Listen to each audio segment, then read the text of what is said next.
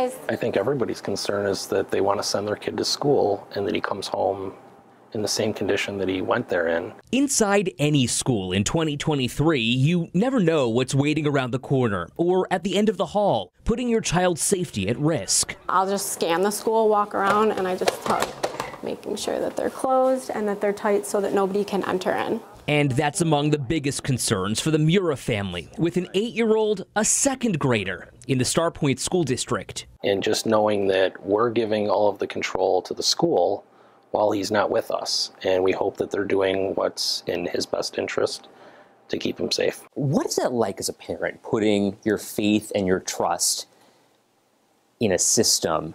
Scary. Yeah, when they say you wear your heart on your sleeve, it's like you have no control. The Muras actually lauded Superintendent Dr. Sean Croft for his efforts to keep kids safe, hiring a second school resource officer last year. Hello, how are you? Installing this secure entrance and training teachers about violence warning signs. He calls it a heavy burden. Yeah, there's always the what ifs. You can't cover for every single scenario. So those are the things that keep you up.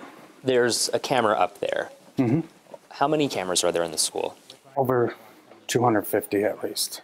How important is having that kind of visualization at all times? Cameras are great, but they're often something to use after the fact. Right? What do you mean by that? So if there's an incident, we can go back and we have it on video. They're not necessarily something always we can catch in the moment or prevent something.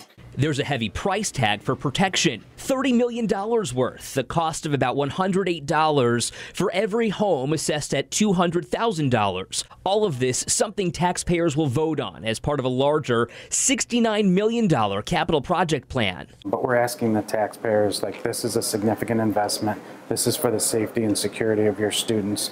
And we think it's an important move to make. That's priority number one for us at this point. Everything else is a distant second. The school district wants to do away with adjoining classrooms, upgrading the emergency PA alert system, and boosting security on classroom doors. The last thing we want in a lockdown is a teacher to have to go find their keys and then operate keys in that stressful moment. We want things simplified. Here we are. I mean, this is kind of the situation. It locks from the outside, but not from the inside. Right.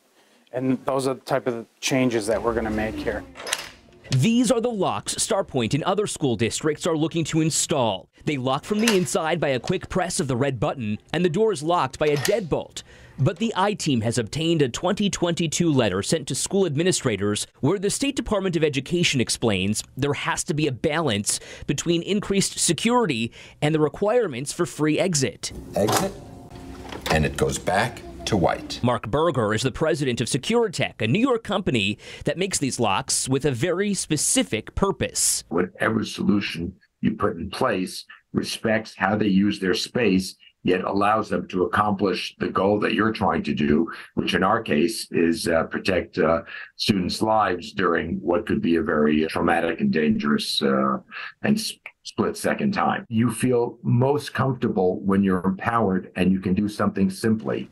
And the red button and the constant red, everybody understands that's something special, that you only use it in an emergency. List price for those door locks is anywhere between $500 and $1,000 each. But hidden deep within the Albany abyss is a bill sponsored by a downstate lawmaker that would mandate every school in New York have doors hardened with these or similar locks. It was introduced in 2017, 2019, 2021, and once again this year. Maybe my strategy, maybe I have to adapt my strategy more. Assemblywoman Alicia Hinman just can't seem to get that bill to a vote, let alone out of the Education Committee. I believe schools, if safety and security is a priority for our children, then we would find the money to do that. Education is one of the biggest parts of our state budget, and our schools do receive millions, if not billions of dollars for this. I believe school districts should set aside monies, particularly for the safety of our children. Yet as a concerned parent, she believes it's Albany's responsibility to develop a plan to harden schools. It's a similar story for Tonawanda Assemblyman Bill Conrad, a former Kenmore teacher also on the Assembly Education Committee. He supports that downstate lawmakers bill, but also supports a separate piece of legislation that he says goes even further, exempting school safety improvements from the local tax cap. That would give a little bit more freedom, I think, and affordability for these school districts to be able to do that. Where does the money come from? It comes from the taxpayers in the state. So your local municipality or your local school district and or the state. So really, it's kind of like a trickle down. It truly is.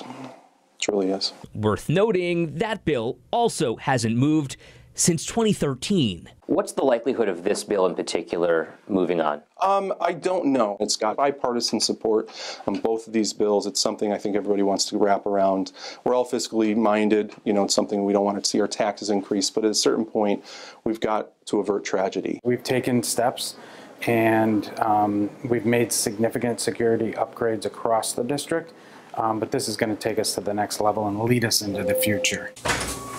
Meantime, in the Starpoint Central School District, with the state reimbursing about 80% of every dollar spent, it's now up to taxpayers to move the district forward with a vote on this capital project to improve school safety. Is it important for you guys? Absolutely. Yeah. Because the Miras say there's a lot more to be done. It's sad that every school shooting that has happened, but I mean, we can learn from all of them and kind of make the changes that we need to make now to prevent them from happening again. I have a lot of faith and trust that they're doing everything in their power to make it so that that doesn't happen. And that's all you can have. Faith. Faith. For the I-Team, Edge Ranch, 7 News.